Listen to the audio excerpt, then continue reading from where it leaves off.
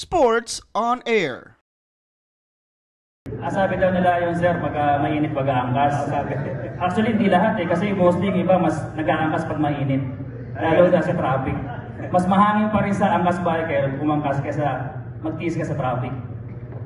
So okay lang din. Okay, kung ako naman tatanungin mo, sir, about sa ako nung i-expect, syempre. Syempre, first bear na to main event. Talagang explosiveness. At ready na ako maghilamos ng sarili niyang dugo.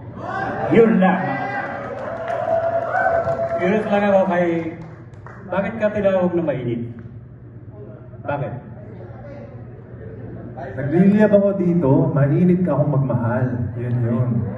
Sana mag-gets nyo balang araw or baka mamaya. Yun, kaliyaban. Let's go. Okay, Chief Alvin, what is at stake in this fights? Okay, we have a lot of stake here, because we have our upcoming fighters, and this will be the first time we will have our bare knuckle brawl here, of course, in the URCC, and also my personal mission is to make sure that we get to uplift our Filipino mixed martial artists, our Filipino athletes, as being also the president of the Wrestling Association of the Philippines. So here's another avenue for our countrymen to excel: bare knuckle boxing. Wala naman siguro isang Pinoy na lalaki, talagang tutong Pinoy na lalaki na hindi na mapaawi sa buong buhay niya. So, we all grew up fighting, every day is a struggle. Di lang natin nakikita, dahil lang tayo sa hirap. But when it comes to real fighting, tayo dapat bossing. And tayo naman talaga yung bossing dyan. And we'll be showing that on October 27 in the first bare knuckle bout in our country.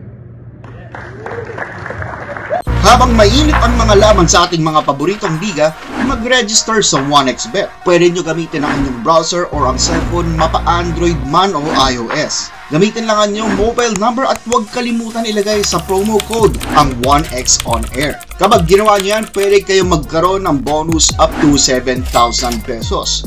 Pwede nyo gamitin ang GCash account nyo para makapag-deposit or mag-cash out. Simple lang, di ba? Kaya mag-register na sa 1xBet.